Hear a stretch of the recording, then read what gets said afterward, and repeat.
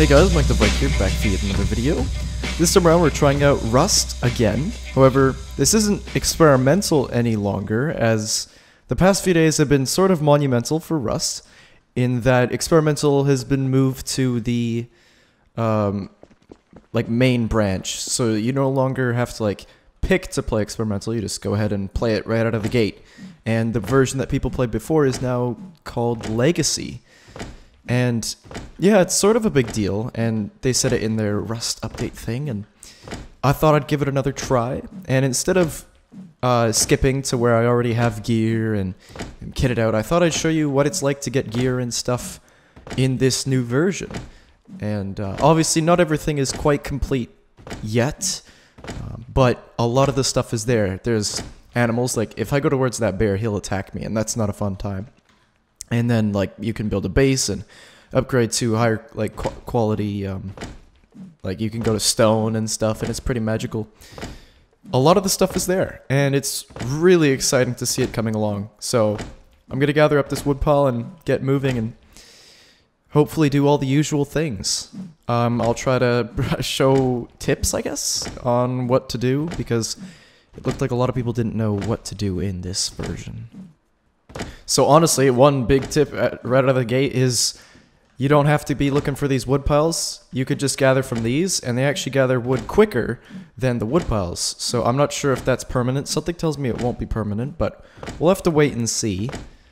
But anyways, I do have enough wood, or I already have quite a lot of wood, honestly, to get a hatchet. So you only need 100. I've got enough for 7 hatchets. But we also need metal fragments. And metal fragments require a furnace, obviously. So we're going to go ahead and try to find some stones. So, as you can see, a lot of the stuff that you had to do in Legacy is still there. Here's a prime example of some stones, which we can get our stones from. We need 100, so... Once again, this is all usual stuff. Oh, there's a guy over there. Looks like he just spawned. Voice chat works now, which is fantastic, so I could actually talk to him and say hi and see how he's doing. I don't know if we'll do that or not, but yeah, we'll get this going and get the stone hatchet and move from there. So while I'm here, I decided to, or I'm gonna see if I can kill one of these deers. The AI for them is now implemented, so they actually run away, and the wolves look like he wants to kill me, actually, which is not a good sign. Oh god, please don't stalk me, please. I have that enough in real life, come on. Well, he's doing things. I'm gonna run away. But at least I'm not, dying immediately, like usual. Looks like we got 2 people here. Oh god, looks like we got 4 people here. Alright, one's actually pretty kitted, too. I was trying to show you guys an example of, a base. And this one's actually, really upgraded. As you can see, he's got stone walls and stuff. I don't really know if I want to get too close to that. Oh, my hatchet is ready. I'll drop my rock. As you can see, we have a lovely stone hatchet now with some very fine animations. Oh, some people might be wondering, okay, yeah, this is Rust, but where the heck are your friends, and where's, the raids and all that, which people love, and I love it too. And that's sort of the only thing that is not like the Legacy, is it's sort of difficult to team up with people. Obviously, it's not impossible, but, oh, let's see, oh, can we do this? Oh, okay, well, that went actually really well. Sorry to do this. This is a little bit of animal cruelty, but it's lovely. Okay, we got 36 cloth and all sorts of things. We got a wolf skull from that. Yeah, whatever. We won't question that. So I've given my character some clothing so that he looks slightly decent. I went for the green t-shirt instead of the trousers or whatever, burlap.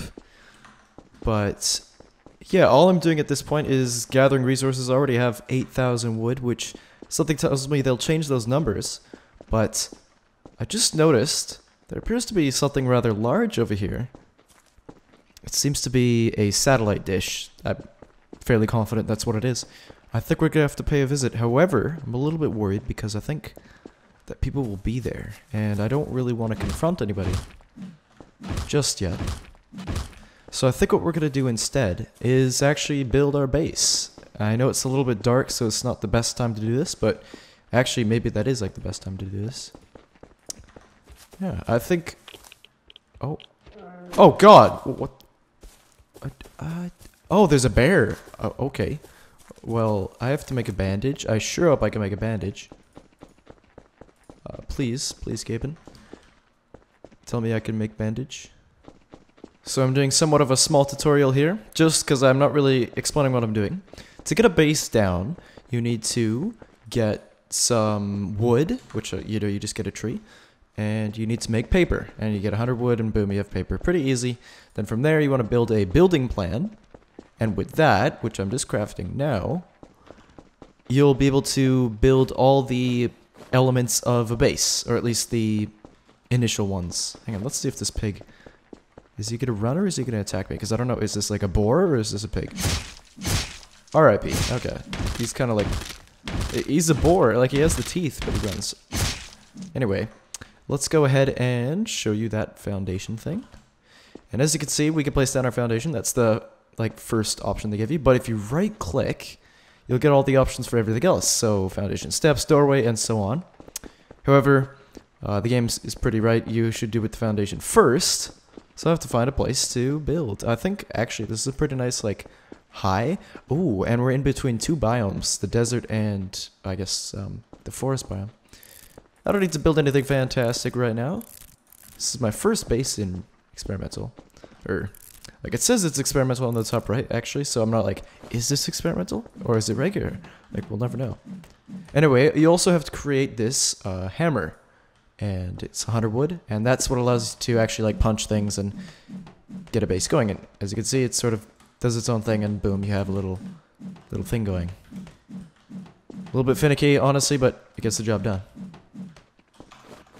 Obviously, this is really handy because if you misplace a foundation, you don't have to lose all the resources that went into building like the full thing. You just lose like that little initial schematic. Oh, see, like that. That was actually not on purpose. And then this sort of builds it. And it actually makes it like more social to place things because you got one guy placing down the plans, one or a couple people like hitting them, and it's actually a really cool setup that they've got going here. And I actually really enjoy it compared to the previous version. We'll go ahead and get our walls down. You guys have to let me know if you enjoy this style of video with sort of like a tutorial almost, because I'm sort of taking a shot in the dark in that I don't think a lot of people have fully played this yet. Okay, we got our walls there. Let's do a doorway. And let's go back to wall. And we should be golden. Oh, I think I hear somebody.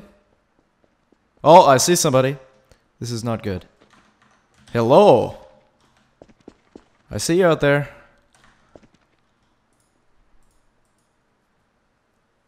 The question is he just on his way or is he coming to attack me? I'm actually working on building a lock for my door right now, as that's kind of what you need to do to make your base secure. You can't just like place this down and it's only opening for you. You have to make a lock, which is actually a pretty cool feature and it's pretty magical. Okay, so I have to get my furnace going. I just built this. In order to get a furnace, honestly, I don't need to explain the specifics. You just go to click on one of these. There's the furnace. You need stones, wood, and low-grade fuel. Where's low-grade fuel? There you go. Animal fat and cloth, which you get from killing animals. It's fairly straightforward, and if you've played Rust before, I think you will not have an issue. We'll go ahead and place some of our resources into this fire to get it cooking. Then we just press E and ignite, and boom, we've got that cooking. First thing I'm going to do is get a lock on this door because this is fairly insecure. So one thing that's kind of cool, while I'm waiting for this, you can actually upgrade your walls and stuff just by continuing on hitting it. And on the debug on the bottom left, like where the chat is actually, it'll tell you, so boom, this is level 2 now. And it's a really neat feature in my opinion. It's pretty cheap to upgrade right now, so it's not too optimized or balanced, honestly, because it's dead easy to do. But still, it's really cool to see that this is another feature that they're adding. So I'm going to upgrade all these actually while I'm here. Okay, so I've gotten enough metal fragments to make a lock. In order to actually get stuff from the furnace, you do have to turn it off, like I did here. Extinguish and then grab. And I'm actually going to let this cook some more while we're waiting. And we have this lock, and we can place it on this door soon enough. Uh-oh. Hey there. What are you up to, boy? Oh, Christ. He may one-up me. This is not a good sign. Well, I just died. So that's... He is just going ham. But, it's all good. So, obviously, that's a consequence of Rust. That's just how Rust goes. And now we've spawned... Oh, we've spawned really close to one... Oh! I see a desert biome. I see this biome. I think that guy's just over here. So we could actually get our gear back here. But I kind of want to check out that satellite. But yeah, that's just how Rust goes. You can lose gear very quickly. And honestly, I really want to get a couple friends to play this. But hang on, we're going to check out this satellite. We're going to see if the guy's still there. And I think we'll call it a day. Just approaching this satellite and it looks really awesome. This, I'm going to assume, is a placeholder, but maybe they'll upgrade it because I actually think it's pretty cool to have a satellite. I think this is sort of part... Oh, radiation. Oh, God. This is part of their idea that you'll find friends and people you're playing with based on landmarks. So you'll just try to be in the same like biome and then be like, okay, do you see a massive satellite? But they can also replace these with things like towns or whatever, really. There's just... These could be replaced with basically anything, and right now it happens to be a satellite.